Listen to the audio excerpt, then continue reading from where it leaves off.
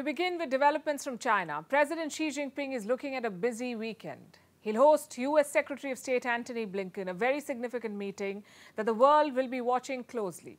But before that, Xi Jinping will have another visitor, Bill Gates, the co-founder of Microsoft. Gates is traveling to Beijing. The meeting is scheduled for tomorrow. Now, had it been any other country, it may not have been such a big deal. Most world leaders regularly meet business titans. But Xi Jinping is not your regular leader. Also, this meeting is less about business and more about image correction. The Chinese president is in urgent need of that. The pandemic ruined whatever was left of his reputation. Then he shut himself away from the world and unleashed his wolf warriors.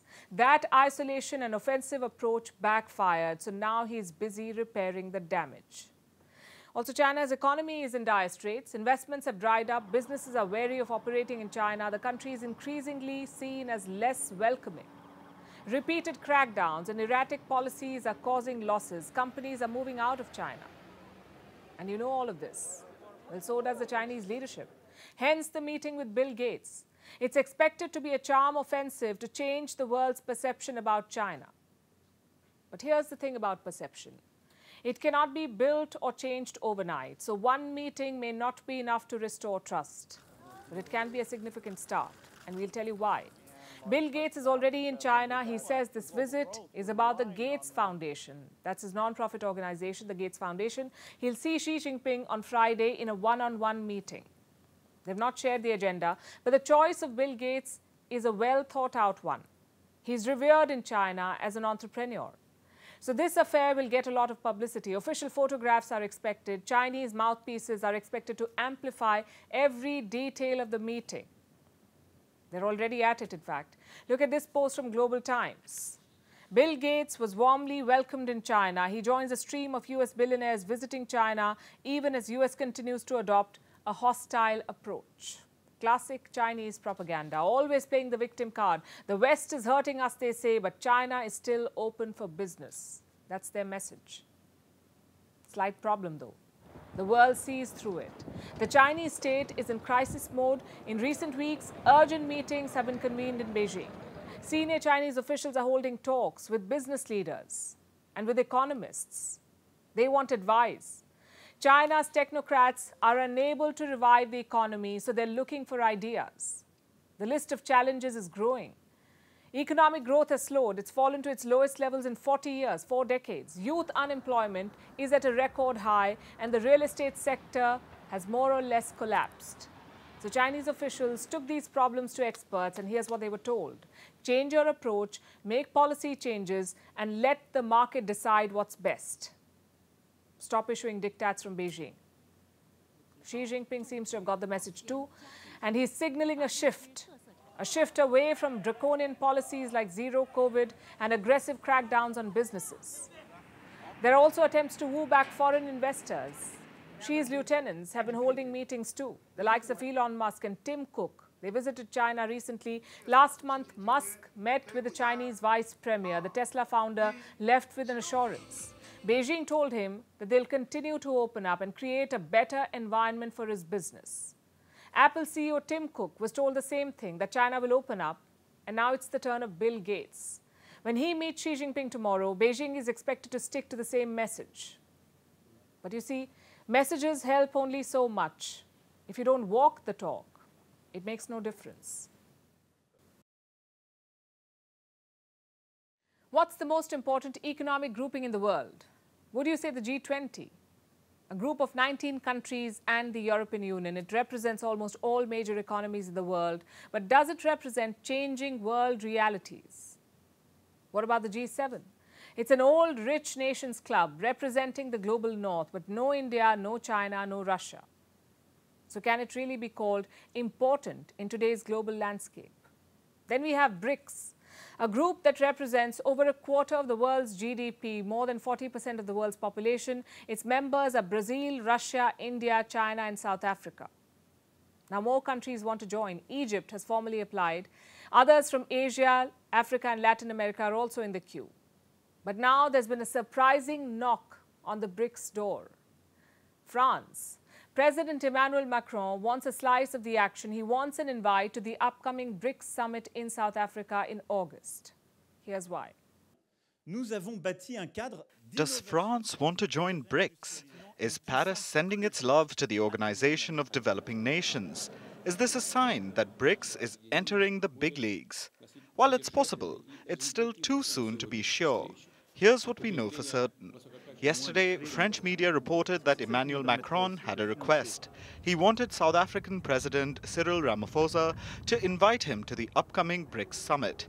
The 15th annual BRICS summit is taking place between the 22nd and 24th of August. It's being held in the South African city of Johannesburg.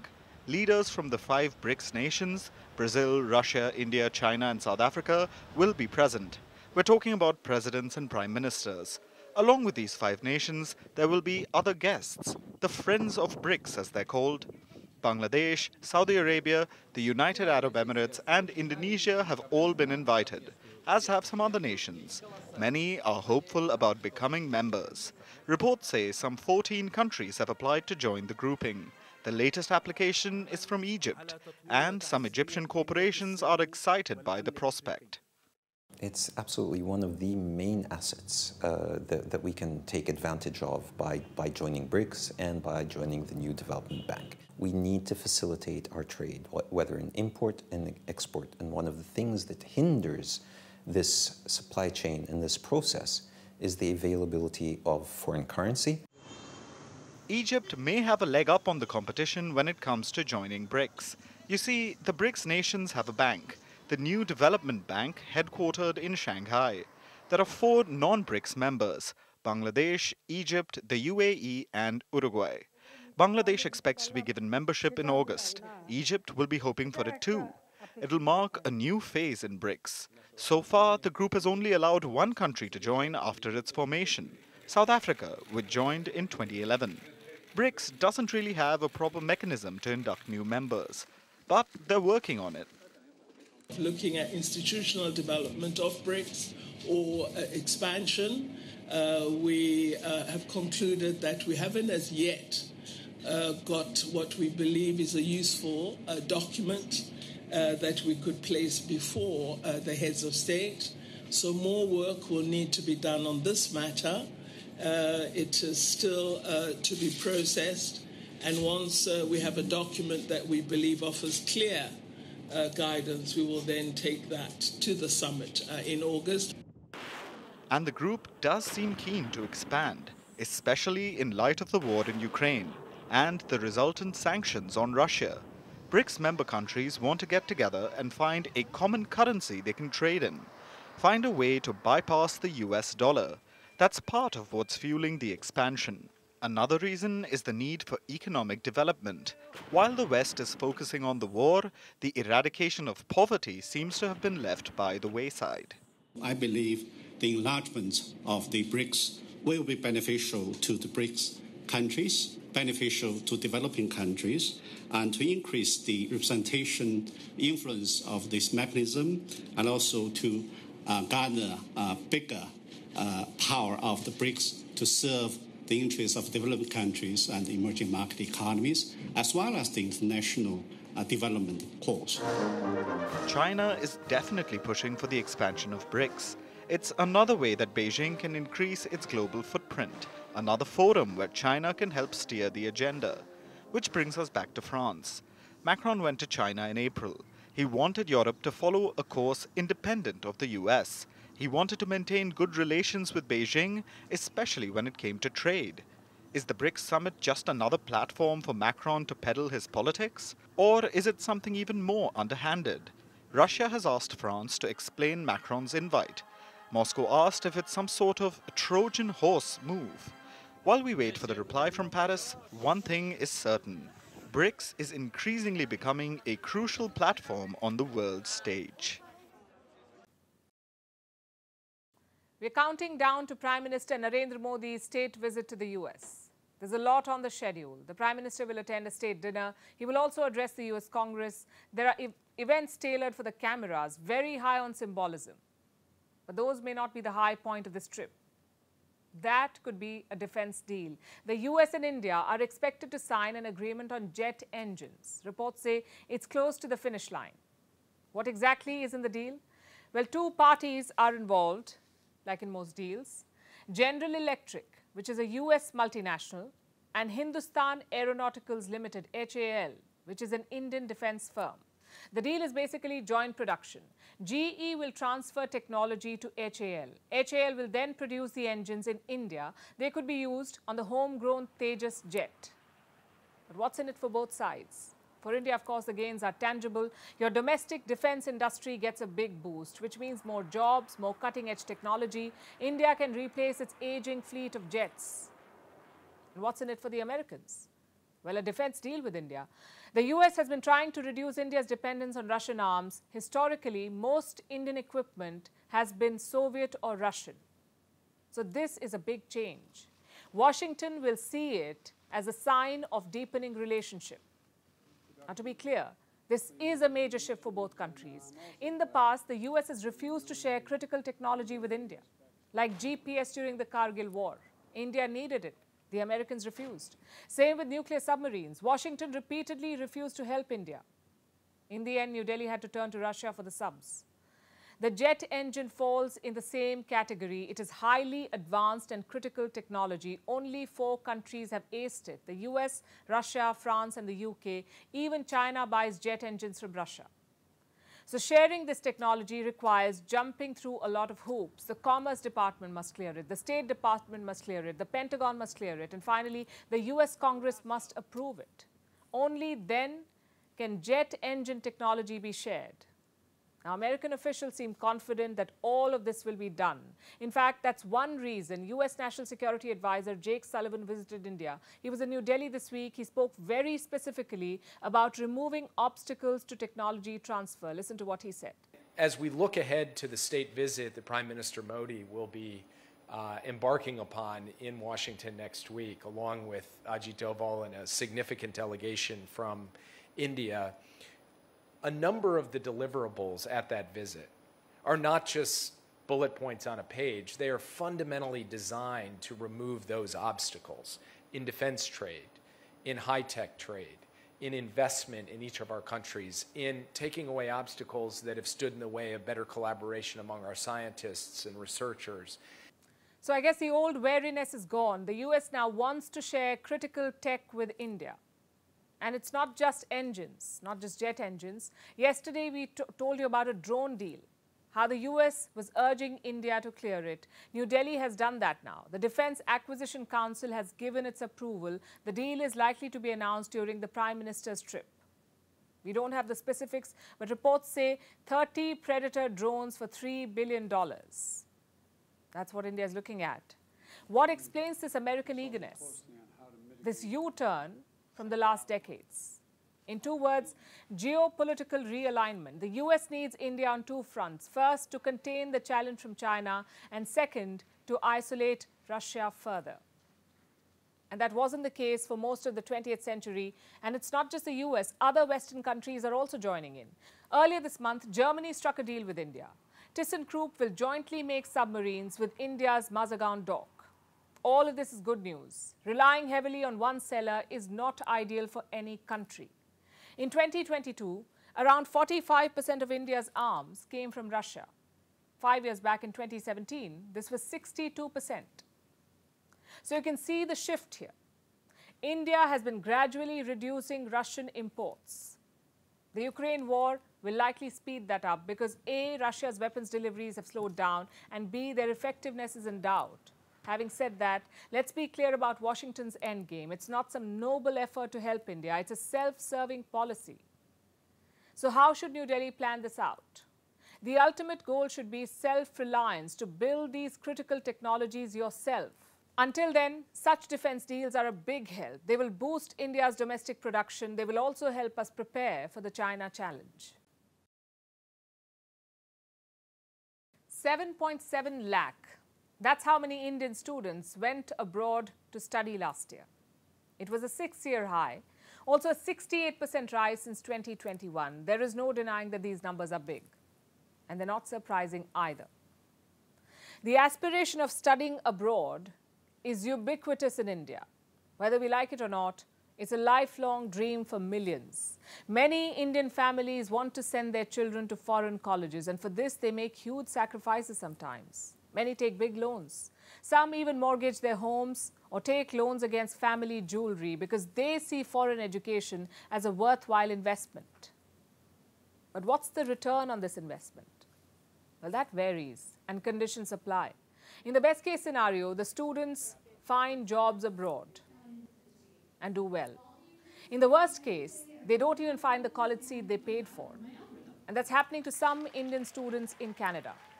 And we'll come to that. But let me also first tell you about a third scenario. They finish their education abroad, they return to India, but they don't find a job here. I'll show you the numbers.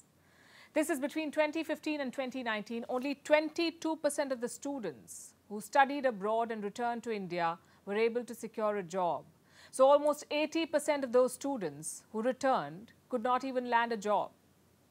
So foreign education can be a tricky investment, which brings me to the story from Canada. Hundreds of Indian students have been left in the lurch. They began their overseas degrees in 2017 and 2018. By March this year, many of them had graduated. Some even got work permits.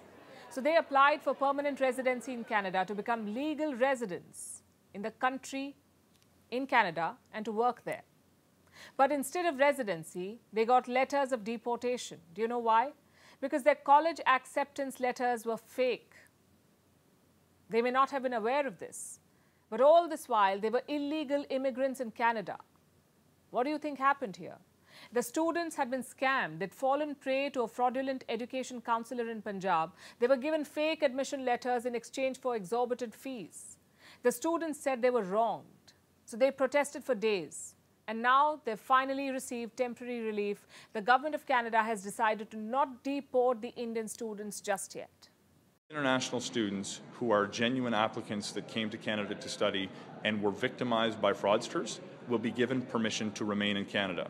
Those who were complicit in a fraudulent scheme will be held accountable for their actions and will bear the full consequences of Canadian law for their illicit behavior. A task force has been formed to look into each case. So some students may get relief, but this episode highlights a much larger problem, a big crack in the system. It wasn't just the students who were fooled. It was also the visa officials and the Border Services Agency. And this may be a big conspiracy, but it's not a unique one. Such scams are more common than you would imagine. So-called education counselors routinely lure students abroad. They charge a hefty fee worth tens of thousands of dollars, and in return, they offer fake papers in substandard colleges. And yet students approach them. They want to take the risk. Why do you think that happens? For multiple reasons. There is no dearth of world-class education in India, but getting admission is tough. India's top universities are excruciatingly competitive. Cut-off entry marks easily hit 99%. So what happens to the other students? Where do they go? In some cases, education is not even the primary goal. A foreign degree is seen as a pathway to migration. And you can blame India's job market for that. Unemployment topped 8% in the month of April in India. Graduate unemployment is even higher, about 18%. A study says 83% of Indian students believe an overseas degree will give them an edge, that it will enhance their prospects for securing a better job. So today, Indian students study across the world, Canada, Australia, the UK, the US, and these are their top choices. And Canada ranks first because it's also the cheapest of these. The quality of education is comparable, there is no language barrier, and tuition fee is lower than other Western players. So Indian students flock to Canada, and fraudulent agencies exploit some of them. As we track this latest case, we do hope it serves as an eye-opener for others who plan to apply. China's economic mess goes deep. Wooing foreign investors might not help beyond a point. Already, leading companies are under pressure. Look at what happened to the Volkswagen CEO. There was a shareholder meeting. Some activists turned up and they threw cake at the CEO.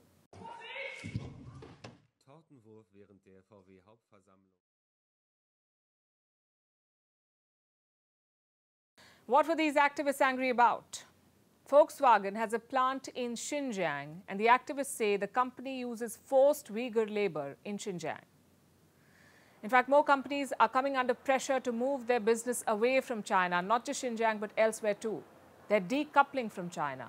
And China's economic situation is expected to accelerate this decoupling. The latest numbers are out, and they're not looking good. Production by factories has slowed in China, growth in sales is weak, and unemployment is rising. In the month of May, growth in the country's industrial output fell. In April, it expanded by 5.6%, but last month the growth was just 3.5%. Sales in the retail sector rose by 12.7%. The forecast, though, was more than 13%. So China has missed the growth target. Youth unemployment has crossed 20%, which is a record high. And this is not a temporary slump. There is a clear downward trend, one that cannot be reversed easily. Investors who were once bullish on China are having second thought. One of them is a man called Stanley Druckenmiller. He's one of the most successful hedge fund managers in the world. Before the pandemic, he was optimistic about China. Once he even described China as New York on crack. But now he has different thoughts. Let me tell you about his latest assessment on the Chinese economy, and I'm quoting, "Looking out 10 or 15 years, I just don't see it unless there's a change in power at the top. I think that's going to be a very undynamic economy." So this is a vote of no confidence, not just against the Chinese economy, but also against the Communist Party. And that's bad news for Xi Jinping. A strong economy sustains the Communist Party of China. Its legitimacy is tied to economic growth. As long as the people of China have economic security, they're less likely to question the party and its authority to rule the country. That is the unwritten contract, but it's now been appended. So there's discontent. People are unhappy about the lack of growth. Even Beijing's censors cannot hide this. Chinese factories are facing a surge in protests. As of May, at least 130 factory strikes were recorded in China. Workers went on protest. What were they angry about? The root cause is wages. They're not getting their money. Factory owners are unable to pay salaries. Either payments are delayed or workers are being laid off without any notice, without any severance pay. In some cases, workers were simply relocated. They were sent to remote areas. How does that help? Factory owners wanted these workers to leave. They didn't want to pay them, so they made their commute to work harder by forcing them to live in far-off places. It is cruel, but the factory owners themselves are helpless. They're not getting any new business. Recently, a survey was conducted. It was done by the government of China. Over 3,000 factories across the country were covered in this survey. They reported a decline in economic activity. They're getting fewer new orders. And this is an alarming situation because factories are the backbone of the Chinese economy. China was once called the workshop of the world. Now it's struggling. It's mulling extreme measures. Reports say a stimulus package is also being discussed. The plans are not final, though. But Beijing could push a range of measures. A dozen proposals are on the table, like tax breaks, more loans for small businesses, and lowering the cost of mortgages to boost real estate. China's central bank is taking action too. Today, they slashed borrowing costs. More decisions will be taken in the coming days, but experts are skeptical. They compare the stimulus packages to antibiotics. They might reduce the symptoms, but they'll not treat the underlying issues. What the Chinese economy needs at this point is a surgery. It cannot be fixed with high-profile photo ops. Get ready to bend backwards at work, and this time literally, and openly fall asleep in office. Just remember to do it in the Shavasana pose, because now you can give your regards to the Y break. I'm joking, but the Y break is no joke. It stands for a yoga break, and India's central government is urging its employees to take one, to do yoga at their office desks, to quote-unquote de-stress, refresh, and refocus. After all, yoga has the power to calm the mind and strengthen the body. For thousands of years, it has hooked practitioners around the world because yoga is for everyone, the young and the old, the overweight and the fit. And apparently, Indian government employees too. Here's a report. This is BKS Iyengar, a world-renowned yoga exponent. It's understood that his last words were, "I have lived a majestic life." Majestic. You may agree that this adjective can easily be used to describe him. Just look at his photos. He is grey-haired and bendy-bodied. So observing these pictures may affect you in two ways. At first, his scary suppleness is awe-inspiring, but this feeling is soon followed by despair, oozing out of most people who can't even touch their own toes. But it's not too late, because that's the beauty of yoga. It is for everyone to do, and anyone can start at any age. Now, the expectation isn't to perform Cirque du Soleil acts. Even simple yoga at one's office desk can do the trick. And that's exactly what the government of India is urging people to do. The centre has asked its employees to take a Y break. It stands for a yoga break, so employees can do yoga at the workplace. And the centre has suggestions too, some light practices which only require a few minutes of break from work, like the ones you see in these visuals. The protocol comprises of asanas or postures, pranayama or breathing techniques, and dhyana or meditation. These techniques originated in India over 5,000 years ago, but today millions across the world practice them. Simply because yoga really is as healthy as people say. It requires little to no equipment. It can be accessible to nearly everyone. And it's linked to wide-ranging health benefits. Yoga reduces stress and body pain. It improves sleep and cognition. Research also suggests that it improves balance, strength, and flexibility. A study says that practicing yoga can help reduce fatigue in cancer patients. It can even cut the risk of the disease spreading. But that's not all. Yoga also offers wide-ranging mental health benefits. It reduces anxiety and stress and elevates one's mood. Why? Because of the mind-body connection. Yoga is an intentional practice. It requires focus from both mind and body. While exercising, like jogging, people often distract their minds on purpose. That isn't the case with yoga, and this is what makes it an enigma of benefits. This is crucial in today's day and age. Office-goers complain of backaches from sitting at desks, or chronic wrist pain from typing away day on day. These problems even have fancy names. Have you heard of the office syndrome? It refers to the inflammation of neck, shoulder, and back muscles. A study says that 8 in 10 office-goers suffer from such pain. Our work life is grueling and, ironically, sedentary at the same time. Thus far, our office desks have witnessed clawed fingers clacking away at keyboards, stacks of paper, and stashes of coffee mugs. But now they can witness something completely different, something healthy, which can save us from daily stress and physical pain. And the solution is simply a few minutes of yoga, right here at our desks. But if you don't know where to begin, we have a tip. Why not start with laughing yoga, directed at your boss's jokes? After all, it could have unexpected benefits. And now it's time for Vantage Shots, images that tell the story. We're starting with India.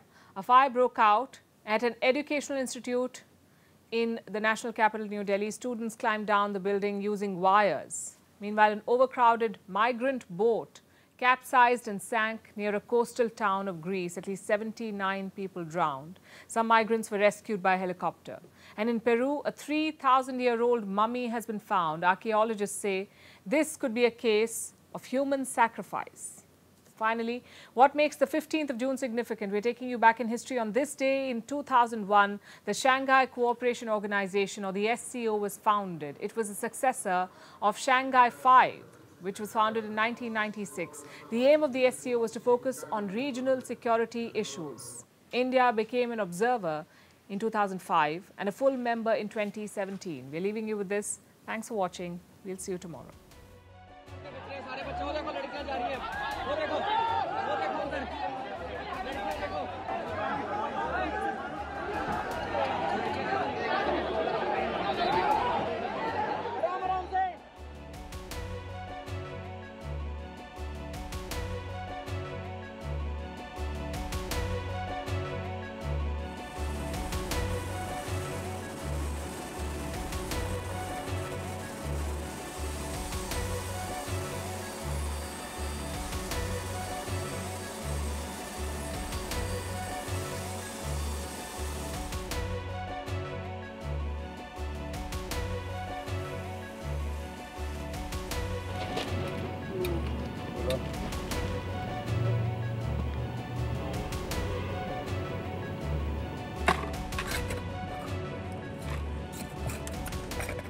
aquí ya me dio uno. Está bastante erosionado, ¿no?